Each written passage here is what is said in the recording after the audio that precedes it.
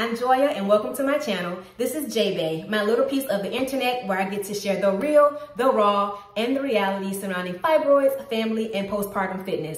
Today was not a planned video. I just got back in from a workout, still a little bit sweaty. I took a quick hot shower and now I still got some drip going on, I see, but whatever. The point today is to get on here and tell you that you have time, okay? Somebody needs to hear that today. The biggest thing we say is we don't have time to work out.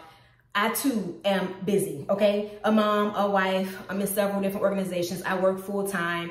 I try to do this content creation thing. So yes, very, very busy. But at the end of the day, we make time for what we want to make time for, period. And I just want to share with you that you have time and you just have to make it. Choose what's important to you and use that time wisely. So I wanted to share my workout today, which I've been calling my lunchtime lifts because they're literally under 30 minutes.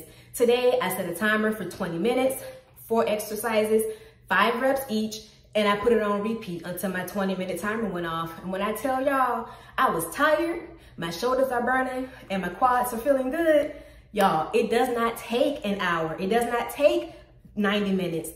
Am I in the gym that long sometimes? Sure, but it doesn't take that. And right now, my time has been limited. And for me, 20 minutes, 30 minutes, hit it and quit it, and I'm back, okay? So I just wanted to share my workout real quick. It's not a whole lot of editing or none of that going on. I actually thought about kind of editing the video and making it cute, but I wanted you guys to see it in real time. I wanted to show you my struggles, my ugly faces that I make when I'm struggling. So this is just one round of the workout that I did today. And I hope it can motivate someone, hope it can inspire someone. And most importantly, I hope it makes you realize that you too have time. You can set your timer for however much time you have today, 10 minutes, 15 minutes. But the thing is, the amount of time you have needs to match your energy. So if you're gonna do 20 minutes or less, you can't be out there lollygagging. You got to go out there and give it your all for that amount of time. All right? Well, guys, I hope you enjoyed this workout.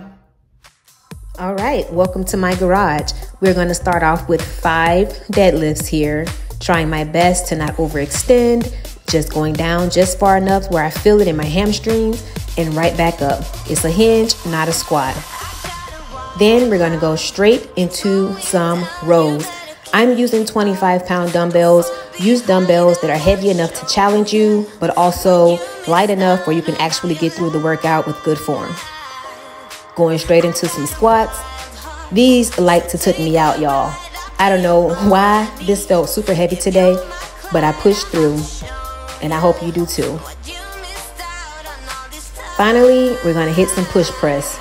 This is why my shoulders are currently burning.